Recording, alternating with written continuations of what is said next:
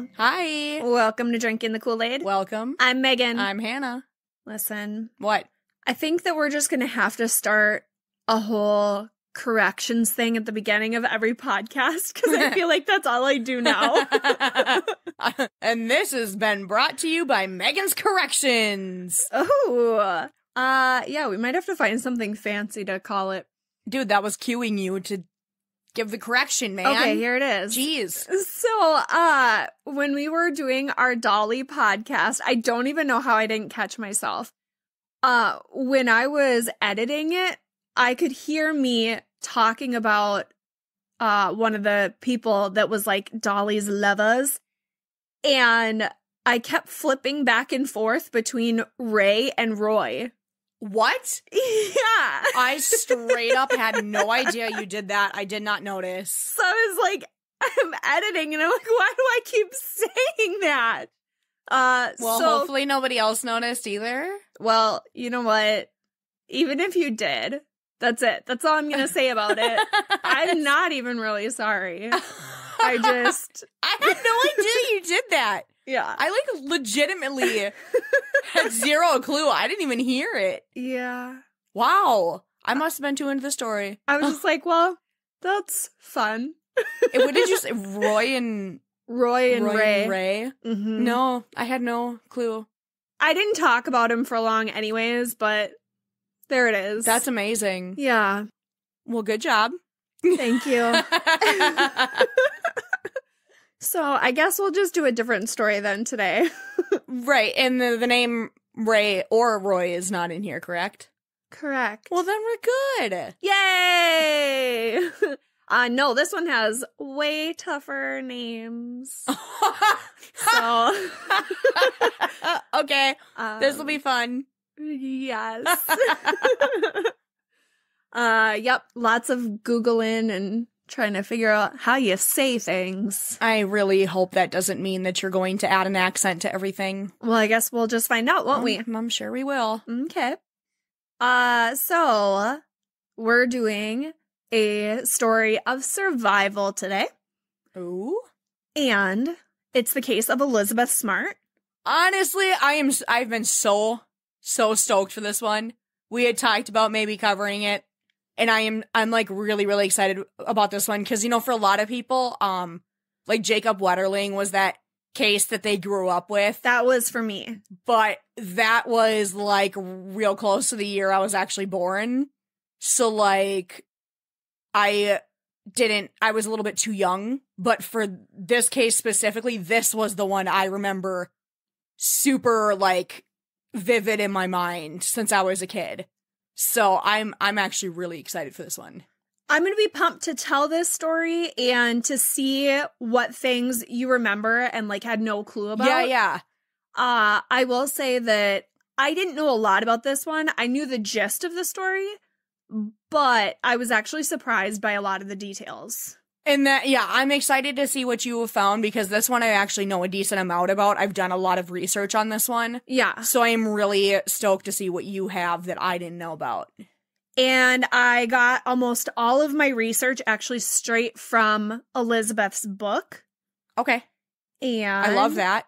Absolutely love that. Yeah, so it's called My Story by Elizabeth Smart. And she has more than one book that she's written, but that's the one I used. Okay, cool. Yeah, I've never read them, but I'm very intrigued.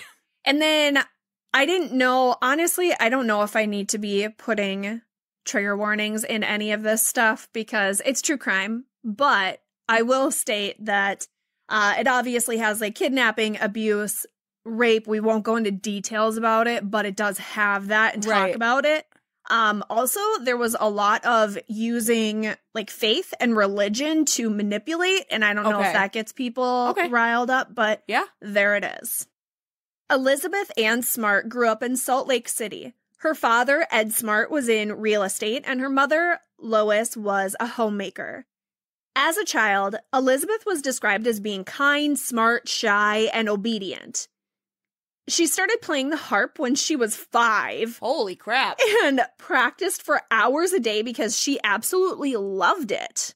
The harp is really pretty. It is so pretty, but honestly, I just cannot imagine being into something like that as a kid. No, me either. But I wish I was. Actually, I was just telling Mom that when I was in school, I desperately wanted to play the drums in the band, like in the school choir. Oh, did you? And they told me no. What? Yeah, they said no. They never even let me try. And they said it was because they already had somebody playing the drums. Mean. Right. So then I got stuck with the clarinet, which I hated. Yeah, and then thanks to you, I got stuck with the clarinet because you had it before me, so I got the damn hand-me-down instrument. Well, it should have been the drums. So, I'm just saying. Well, and then you took me down with you. Maybe I would have been a rock star. You don't know. Maybe. Okay. Let's talk about Elizabeth. When she was in middle school, she was sought out to perform as a harpist at local weddings and funerals. She regularly participated in the annual fall concert at the Capitol Rotunda in Salt Lake City. Sounds fancy. Yeah, she was very skilled at horseback riding and was a distance runner who was training to compete in cross-country racing. Oh, wow. So she had it going on. In November of 2001, the Smart family went out for a shopping trip. Lois Smart was crossing the street with her two daughters, Mary Catherine and Elizabeth. It was a cold day in Salt Lake City as winter was moving in. The Smarts noticed a beggar on the street, and Lois approached the man, clutching the hands of her daughters. Her sons had already asked if they could offer the man any work, but she handed him $5 instead. Okay, I just love that, like, all of them were immediately trying to help, though. Absolutely. That is cool. Yes. And she had no idea that the man was studying her daughter during this very brief encounter. Yep. He was staring at Elizabeth and studied her eye and hair color and the clothing that she was wearing. This actually scares me so bad because I constantly think about what, like, when I'm just, like, driving down the street or something, I'm like, did I just pass a murderer? Like, I have no idea. Is it me turning a corner in Walmart going to, like, seal my fate because somebody sees me that, you know, like, all of a sudden there's something they like? Mm-hmm. Like, that actually scares the hell out of me. Yeah, I agree. I think about that stuff all the time, too. And then I've heard different things about how you pass, like, 3 people in your lifetime that are murderers. Yeah. And I know it. I'm like, have I already passed all 3 or are they coming? What's going on? Yeah, it's so freaky because it's just like one little simple thing that you're doing throughout your normal day could literally seal your fate and you have no idea. And that is a horrifying thought. I know, it's awful to think about. Elizabeth described herself as pretty shy, at least when she was younger. She was quiet and had a 4.0 GPA. She was a 14-year-old that liked to talk to her mom and jump on the trampoline with her friends. 2 days prior to being taken... Sorry, a 14-year-old that liked to talk to their mom? I did. What? Oh, right. That was me. Oh, right. Yeah, but you never even snuck out a fucking window, so... Excuse me. Yes, I did. Oh, to walk into the yard. Yes, And then you walked back into the house. Sure did. Oh, man. I was a little rebel. Oh, yeah. Total rebel. So 2 days prior to being taken, Elizabeth was sitting in Sunday school, and her teacher said something that struck her. He said, quote, "If you will pray to do what God wants you to do, He will change your life. If you will lose your life in the service of God, He will direct you. He will help you. So I challenge you to do that. Commit to the Heavenly Father, and He will guide your way." Elizabeth didn't know how she could really serve God because she's just a young girl. But the teacher had an intensity in his voice that drew her in, and it really made her think. Okay, but that's super sweet. Yes. When Elizabeth got home from Sunday school, she went up to her bedroom that she shared with her younger sister, Mary Catherine. On the other side of their bathroom, there was a walk-in closet where she could hide and just kind of be by herself sometimes. Elizabeth had 5 siblings, And it made the household kind of chaotic, you know? Yeah. I can imagine that would be. A little bit. On this particular day, she wanted to accept the challenge that her teacher had given her. As Elizabeth was locked in the closet, she remembers kneeling down and praying. She basically told God that she was only 14, but would do whatever he needed her to do. Oh my God, it's so sweet. It really is. One day prior to Elizabeth being kidnapped, she attended a funeral for her grandfather. So her family's like already dealing with all this, and it's pretty traumatic, and then it just rolls right into the next thing. Yep. On June 5th, 2002, Elizabeth and her sister, Mary Catherine, woke up to a man in their bedroom. He was standing over Elizabeth, holding a knife to her throat. He leaned over her and was so close that his beard was against her face. Oh, nope. Isn't that disgusting? Nope. It's so cringy. And he whispered, I have a knife to your neck. Don't make a sound. Nope. And he said, get out of bed or I'll kill you and your family. Elizabeth was trying to fully wake up and figure out what was happening, but the man repeated that he had a knife against her neck, and all she could think about was just protecting her family at this point. So she quietly got out of bed, and the man grabbed her by the arm, held the knife at her back, and led her towards the door. The man suddenly stopped and told Elizabeth to put some shoes on. So she grabs her slippers, and he's like, no, get your running shoes. Ooh. Well, he told her at this point, quote, I'm taking you hostage for ransom. Ew.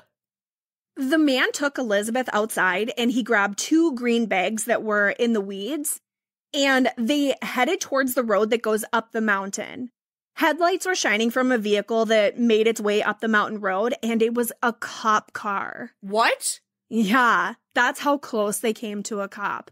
But nobody knew this had happened yet. Right. Well, it's the middle of the night, yeah. Right. The man shoved Elizabeth behind some bushes and then threatened her so that she'd stay quiet. Once the cop passed them, they continued their long trek up the mountain. And I just, like, seriously, can you imagine, first off, something so awful about being taken in the middle of the night, and now you're climbing up a mountain? After you just got, like, you were, like, in a dead sleep and you get woken up to that and you're probably dazed as hell still. Like how confusing. For a long time, Elizabeth could only see the outline of the man's body because it was so dark out, and eventually, she realized she had seen him before. This was the man that her mother had given money to when they were out shopping.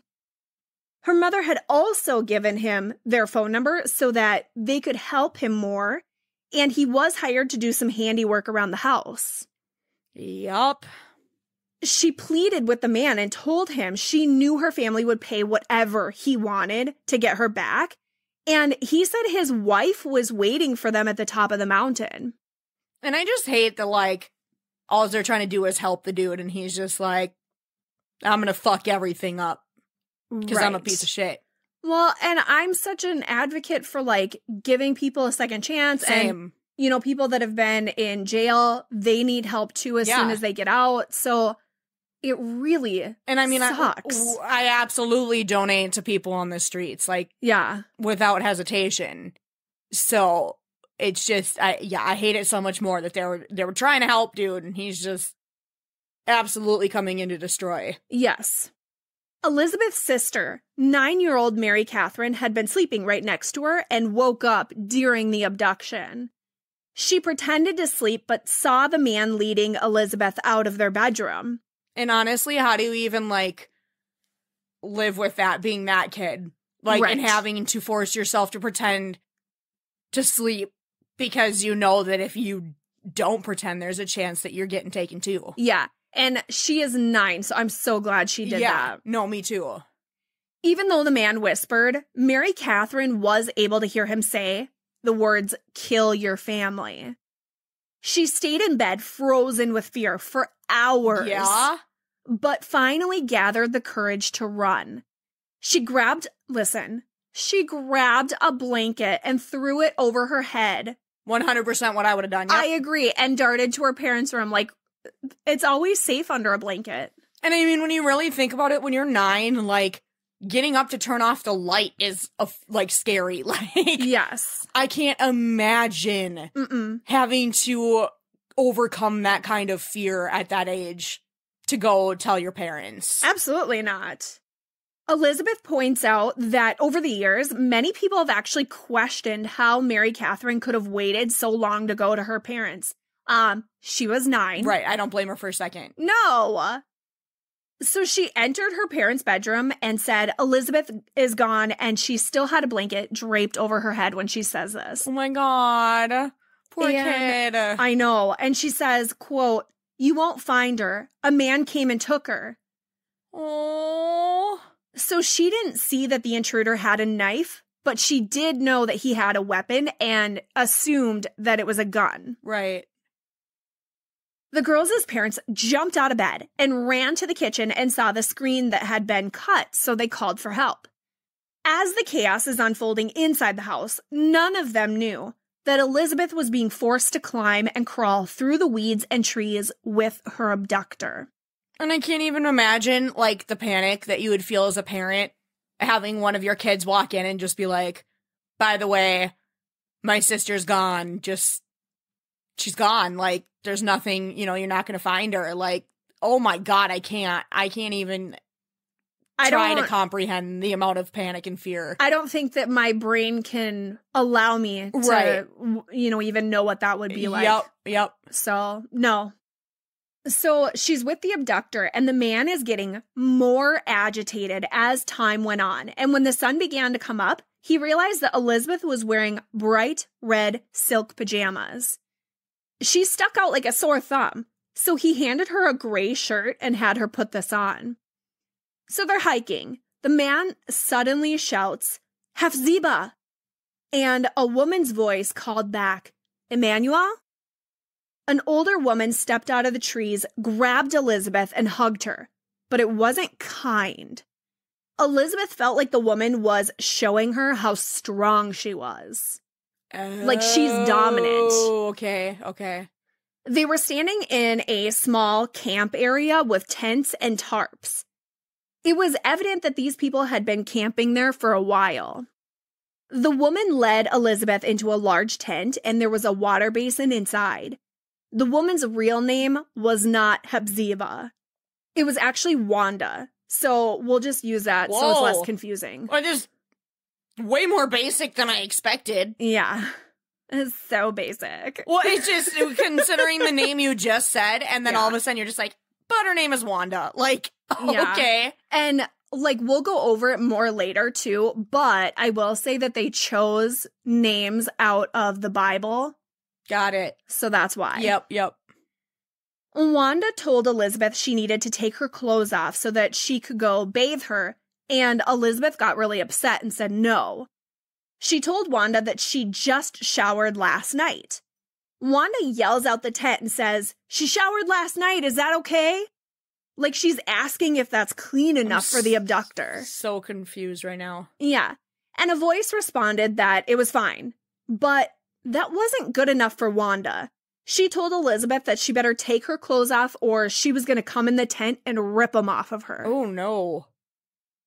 Once Elizabeth was naked, Wanda had her get in the water basin and then she left so that the abductor could enter. And she later finds out that the man's name wasn't Emmanuel. It was Brian David Mitchell. So Brian goes into the tent and sees Elizabeth bawling in the water basin, and he tells her, quote, "I seal you to me on this earth, and what is sealed here on earth will be sealed in the afterlife. And I take you to be my wife. Oh, no fucking way. Before God and his angels as my witnesses." No, absolutely the fuck not. So this whole thing is starting off oh my God. real bad. I am uncomfortable. Yes, just remember. It's so uncomfortable. Survival story, we gotta do this. Elizabeth screams, no. And Brian told her that if she ever pulled a stunt like that again, he was gonna duct tape her mouth shut. Brian forced Elizabeth into a bed and she was begging him to stop. She tried everything. She said she was a child and she hadn't even started her period yet. Brian actually went and consulted with Wanda outside and tells her what Elizabeth was saying and asks her if this is okay. What? And Wanda's like, yep, that's okay. This is so weird. So she could have saved Elizabeth, but she gave Brian permission to rape her. It's very creepy that they both have to keep asking. Like, is this okay? Like, if, yeah. It's a little against our plan. Does that still work? Yeah. No, it's really creepy and gross. Mm-hmm. So he unfortunately raped her that very day and multiple times a day over the next 9 months. That's horrendous. And he starved, manipulated, and tortured her. Elizabeth remembers feeling disgusting, broken, and felt as if her soul was crushed. How could you fucking not? Right. And she's a little girl. Right. She wondered if her family was looking for her. Would she ever be found? Oh God, it breaks my heart that she wondered. And then, of course they're looking for you. This part makes me feel really sad. She wondered if they would still want her when they found out what Brian did to her. No. Nope. Yeah. We're just, When I was reading her book, it just broke my heart when she said that. You just shattered mine, so. And she's like, why would they want me? Because I'm different now. Oh my God, stop it! Elizabeth, dude, you're killing me. I know. Okay. Pull it together, Hannah. Pull it together. Okay. So Elizabeth contemplated running away in the middle of the night, but it wasn't possible because Brian wrapped a steel cable around her ankle while she was sleeping. Oh, that's awful. Mm-hmm. She was sinking into a really dark place in her brain. Which, again, how could you not? And it allowed her to believe that death would be better than her current situation. She had a lot of time to herself when she was held captive, and Elizabeth decided to use her faith to help her. She realized that her family had always loved her, no matter what she had done. Yes! Surely they would accept her back, and there was a reason to live and keep fighting. Yes, girl! Don't mind me. I'm like literally throwing my fists up over here. She is. I'm getting too excited. Get it? Elizabeth's parents, Ed and Lois, called everyone they knew asking for help on the night of their daughter's abduction. The police arrived at the home at 4:13, and friends and family flooded the home just minutes later. Unfortunately, the police didn't declare the home a crime scene or block people from coming in. So it was immediately contaminated. Shit. Yes, shit indeed. Over the next few hours, a search party was formed and people were canvassing the neighborhood. Elizabeth's parents and brothers were immediate suspects in the disappearance. What? Disappearance? Yep. Okay. Dang it. Were you gonna say that there were suspects in the disappearance? Because of course they were, because they're the closest people. Yeah, it was gonna be, which makes sense. Yeah. Yeah, I figured as much. Okay. I got you, don't worry. Thank you. It didn't take long for this to blow up in the media, and people were coming from all over to join the search efforts. Elizabeth says she spent a lot of time crying at the beginning of being held at the camp. Brian told her she would be his handmaiden, and Wanda would be the mother wife. I don't like that. It's not good. No. The handmaiden was used for sex. Yeah. And Brian knew how deeply religious Elizabeth was and used Bible quotes against her. That is not fair. No. I mean, not that any of it is, but that, like that, yeah. And that's kind of why I put that in the beginning of, like, there is a lot of manipulation with religion. He would say that she's no better than anyone else, and the Bible says that before you rise above all things, you have to descend below them all. Oh, hell. So he explained to her, like, he's doing her a service by teaching her these lessons. Gross. And she had to experience all the evil before she could be worthy of being Brian's wife. It's fucking disgusting. Yes. He would do, sex lessons. Oh my. Oh. Or like demonstrations on Wanda. And then he made Elizabeth watch. Yeah. Then he would, of course, rape Elizabeth afterwards, and he would make her sit naked in the tent all day. Yeah. And again, I won't go into like graphic details, so that's it. After Brian violated Elizabeth, he would tell her she's so lucky because he brought her out of sin, out of the ugly world. Now, Wanda was actually really jealous of Elizabeth. So it seemed that she enjoyed watching her be tortured. Wow. Yeah, it gets really, like, wow. I know it's messed up right now, but it gets really weird. Brian renamed Elizabeth Shiar Jashub. Yep. Because he was the first son of Isaiah, and it means a remnant will return. I actually knew. Well, I didn't know what it meant, but I didn't, like, know that there was a reasoning behind it. Okay. Elizabeth asked if she could choose her own middle name, and Brian agreed as long as it came from the Bible. So she chose Esther. She just wanted something that was hers. Hers, yeah. And that he hadn't picked for her. Absolutely. He told her that God had purged and cleansed him, and he was commanded to take 7 wives.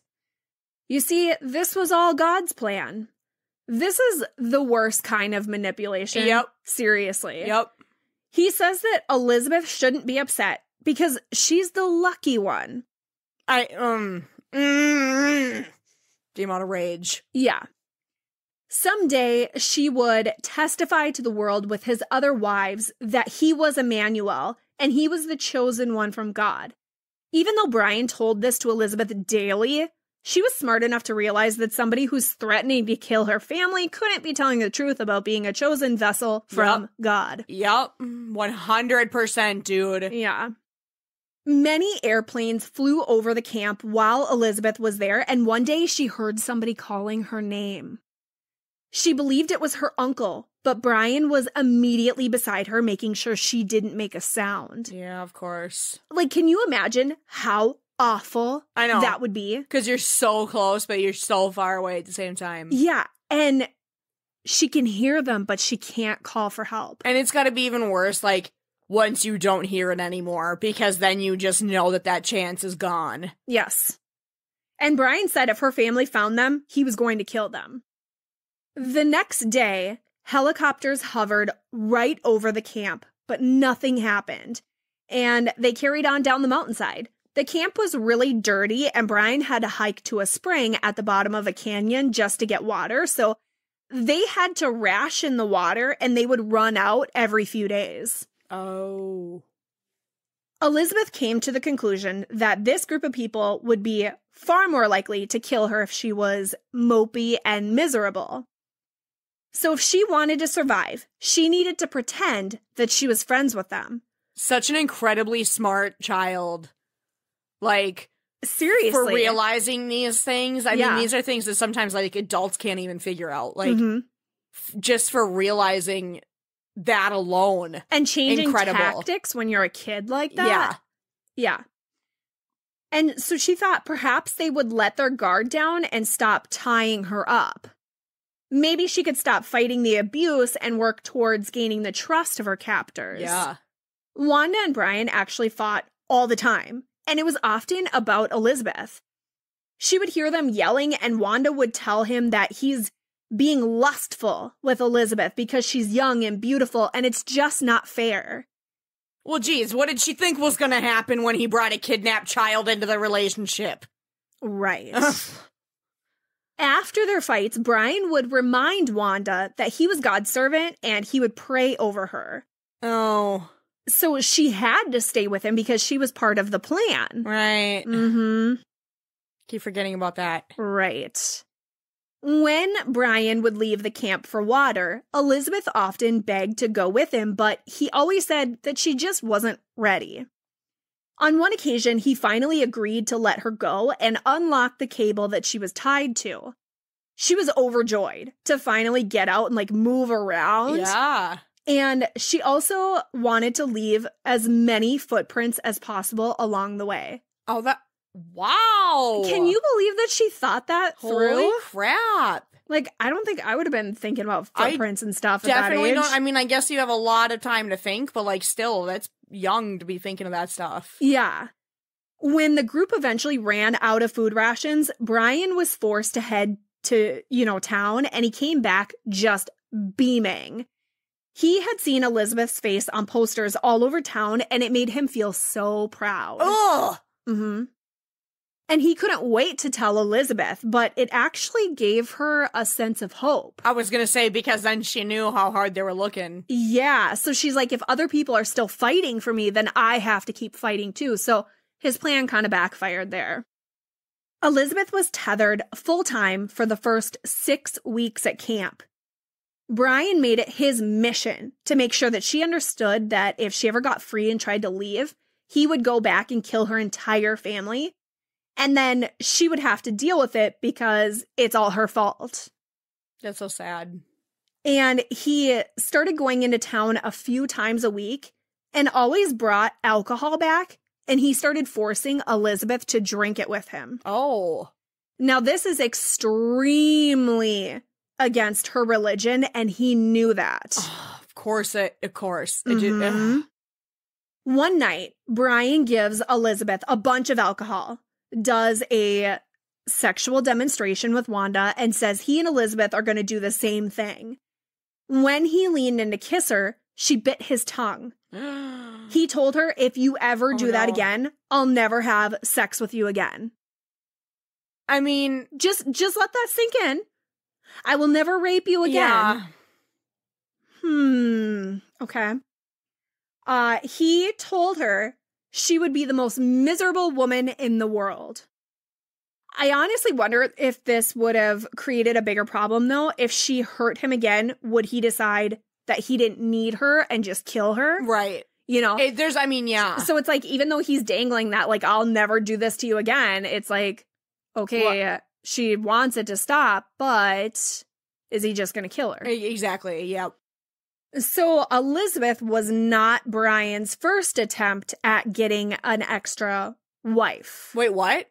Yeah. I did not know that. What? I didn't either. As in, like, he tried to, like, kidnap another person, or he was just kind of trying to bring them in to the relationship? He found somebody else. So he found a woman named Kelly, and he moved in with her. What? But, yeah. So Wanda got, of course, extremely jealous, and things blew up. He decided to target somebody younger, and that's when he took 14-year-old Elizabeth. So he already knew this chick had jealousy issues. Yes. He still thought this was going to be a good idea? Yeah. Oh boy. Mm-hmm. I mean, he literally saw it. Well, he's like, oh, she's jealous that I'm with another woman, so why don't I take a young girl? Ew. Mm-hmm. I mean, I hate that thought process, but I'm just saying, like, if she's jealous with one woman, she's gonna be jealous with the next. Uh-huh. Yes. If you have rational thinking skills. Right. Yes. Yeah, that's where the problem comes in, huh? He realized that she was still too old, though, because Elizabeth fought back too much and she wasn't easy to control. Oh, God. So he decided that he wanted to take younger girls for his next wives. Oh, my God, I hate this. He did find a young girl on a bus, and he decided that was going to be his next target. But this girl realized that he was following her. And so So they're on the bus, and she waits until the very last second, and she jumps out the door. As they're pulling away? And he was still on the bus. Dude, that's brilliant! Yeah. I wonder what made her realize that she was being watched. Right. That's like, I wonder if it was just like a gut feeling, mm-hmm. or if she happened to notice him elsewhere and notice that he was kind of like in the same vicinity over and over. I don't know. Yeah. I'm just curious. Yeah. I wish we knew. I do too, because like younger than 14 and you pick up on something like that. And that's exactly why I wish that I knew, because yeah. Geez, these young kids are freaking smart. Yeah. Elizabeth was never allowed to talk about her family or her previous life, as Brian called it. He would yell at her if she brought it up. On one occasion, Brian was complaining about how it was really stupid that he wasn't allowed to go see his mom because she got a restraining order against him after he pushed her down a flight of stairs. Wait, his own mom? His own mom. Oh. Yeah. Oh my God. So he's like, oh, it's so stupid that you don't want to see me, even though I shoved you down the stairs. Right. How dare you? Okay. Wow. That's rough. Yes. Oof. He mentioned where she lived, and Elizabeth was like, oh, I know that neighborhood. My cousin Olivia lives right by there. Oh, God. So Brian allowed her to continue her story. So she talked about all the things they used to do together and goes, are you freaking me out? You're freaking me out. Mm-hmm. I don't like it. So he says, I've seen that yellow house before. I know where it is. The next day, he wakes up Elizabeth by saying, the Lord commanded him to go get Olivia to be his next wife. I was so scared that's what you were about to say. And I actually never heard this part I previously. didn't either. I didn't know about it. I had no idea, but I mean, of course she doesn't know to not talk about her family. I mean, she's just trying to make friends with them right now so she can get out, and so she's just kind of trying to tell him whatever comes to her mind. Of course, she's not thinking about the fact that he could go get them. Right. Oh. And so he spent time planning things out and decided he would kidnap Olivia on July 24th because it was a state holiday commemorating the day the Mormon pioneers made their way to Salt Lake Valley. Wowza. So there would be like a lot of traffic, parades, fireworks, parties, everything loud. Elizabeth was obviously sick with worry and felt that she had betrayed her cousin and wondered if she would be sent to jail for accidentally helping Brian. Oh no! I know. And she's like super conflicted. Part of her desperately wanted a friend or a family member to Someone be with there her, with her, but she didn't want anybody else to go through the same pain that she was enduring. But of course, as a kid, why wouldn't you? I mean, even as an adult, you'd want somebody like there with you. Obviously, you don't want them to go through it, but you're like, God, I wish somebody was just here with me so I'm not alone all the time. You don't wish it upon them, but boy, if somebody else is going through that same pain, maybe it's a smidge better. Yeah. She waited all day, and when he returned, he announced that Olivia was not the one that God wanted after all. Okay. Would you like to know why? I would love to know why. Apparently, Brian entered Olivia's home through the window, just like he did at Elizabeth's, but this time, when he reached inside the window, he knocked something over, and it shattered. He waited, and when he did not hear, like, voices or footsteps, he reached in again and knocked something else over. So this time, the lights started popping on in the house, and somebody started shouting, so he got out of there. I mean... Thank goodness. Yeah. I'm glad for Olivia. Yeah. Like, what a fucking idiot. I knocked things over, so this definitely isn't the one. Yeah, God told me she's not the one. Never mind. Holy crap, he's so dumb. Okay. Oh, boy. Over the years, many people have criticized Elizabeth because she talks about how compliant and obedient she became. And when she was finally let off the tether, a lot of people say she should have just escaped at that point. You don't know what brainwashing is like. Yep. And she was 14. Yep. And he said he was going to kill her family. And again, like, the thing is that some people, when you're in this situation, you have to build up trust. So if they release you that first time, you can't dip out the first time. No, you're not going to get another chance. Yeah, you have to keep building up their trust until they leave long enough that you know you can get out. Yeah. So it's like, either way, I mean, she probably would not have gotten out. And who knows, if she would have tried, I mean, they could have killed her. Absolutely. So it's like, there's so many things that could have happened, but brainwashing is so scary. And I know everybody always is like, oh, I could never be brainwashed, because you think you can't, but you have no fucking idea. But I also don't think that there's any reason that we should judge her story. Yeah. Because we haven't experienced it or lived it. Right. Exactly. So that's why I wanted to bring it up, because I'm like, why is everybody criticizing her? Yeah. No, 100%. And like, when you're being brainwashed like that, like, you literally, it's like, you almost convince yourself like there's a point where you're not going to be able to leave ever. Yeah. And so of course you're stuck there. You can't help it. Like people can literally convince people that their names are something different. True, yeah. So it's just like that brainwashing thing. Like you just have no idea what was going through her head. And he already said he shoved his own mother down the stairs. Right. What's he going to do to her? Right. Like his family disowned him because he sucks.